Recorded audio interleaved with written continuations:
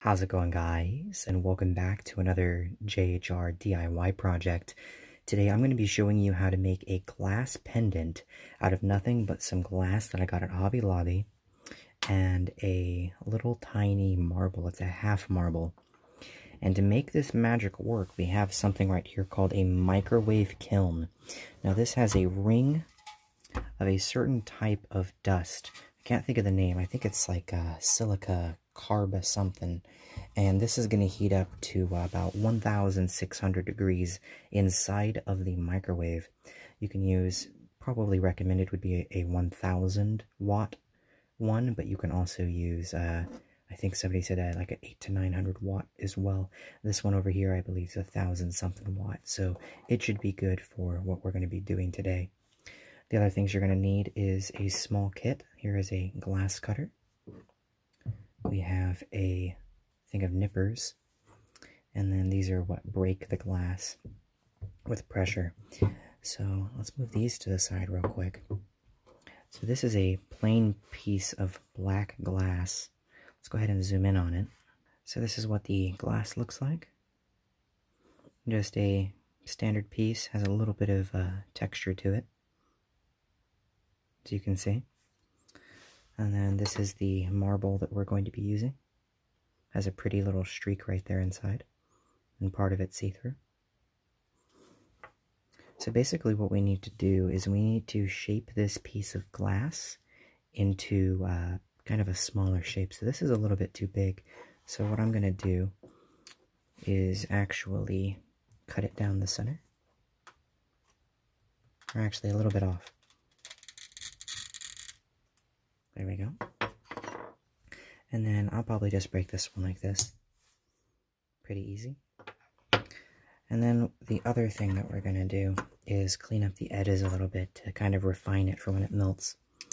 So what happens is this pulls upward, and basically what happens is if the edges are already kind of rounded out, it makes it easier and creates a better shape. So I usually take about this much of it in my little nippers right here, and then I just go ahead and kind of chop them off. Also, if you notice, my microphone's a little different today. I'm using the in-phone microphone because I'm out in my garage. So let's go ahead and continue nipping these off. I still feel like this is a little bit too long, but the cool thing about these nippers is you can actually take off large pieces as well. Now let's just go ahead and continue rounding this off. You can do it in smaller sections too.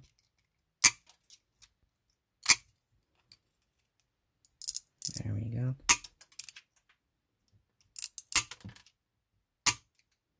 Getting to a circle shape. And, you know, working with glass is dangerous, so I make sure you use all of the proper safety equipment. But it's actually really easy to work with as well.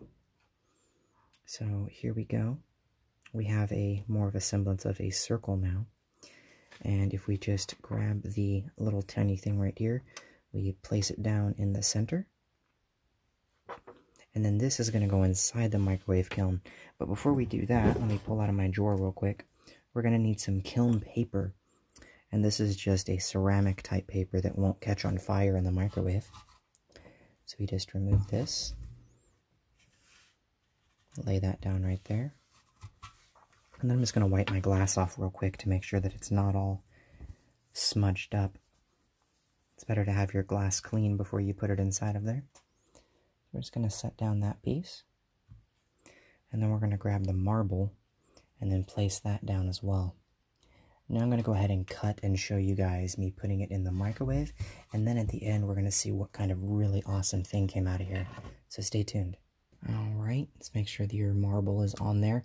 Be careful and make sure that once you put the lid on, you just tilt it open just a little bit, pick it up, so you make sure that it didn't slide around. So let's go ahead and pick this up and set it in the microwave.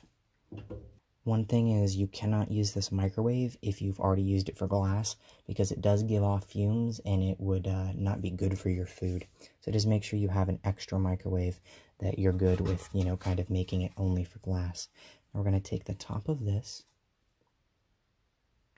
We're just going to set it on top. Make sure it's center. That's still center. And we're going to close the microwave up. And then we're going to put a timer on for about 10 minutes. Or check it halfway through. And I will see you then. Alright, so it's been about 12 minutes. And it's just starting to turn molten. It actually might already be done. But as you can see in there, it is 100% glowing. I'm kind of looking at the edges a little bit. You don't want to have it off too much because the glass can crack. But I'm going to let it go for the last 2 minutes just because I want to make sure those edges are rounded off.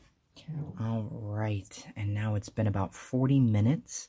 And we're going to go ahead and take the top of the microwave kiln off. Move that to the side. And then let's just go ahead and touch it real quick. Yeah, it's still pretty hot, so I definitely wouldn't, let a cold breeze hit it or anything. Honestly, it should stay in here longer. Let's go ahead and see what it looks like up close. Let's go ahead and zoom in on that. Pardon the dog in the background. Yeah, it melted in there pretty good. It actually kind of even seems like it expanded quite a bit inside of the black. It has some underlying rough edges that can be sanded out because its shape is a little tiny bit off in my opinion, but it's actually not too bad. You could even file it to where you can make it more of like a square shape if you wanted to, but it'd be really easy to just wet some sandpaper and file this off into a perfect circle. But yeah, what do you guys think? This is really easy to just grab a bail and put it on there, and you can turn this into a necklace. You could embed it into a wooden jewelry box, or something like that too. Or it could just be a really good rubbing stone. But yeah, I hope you guys enjoyed this video, and see if we can get a little bit more of a zoom in on here. If you like this video, don't forget to share it with your friends, comment, rate, and subscribe. And as always, a huge shout out to my Patreons. Thank you guys so much for your support. You guys are awesome. And I'll see you guys in the next video.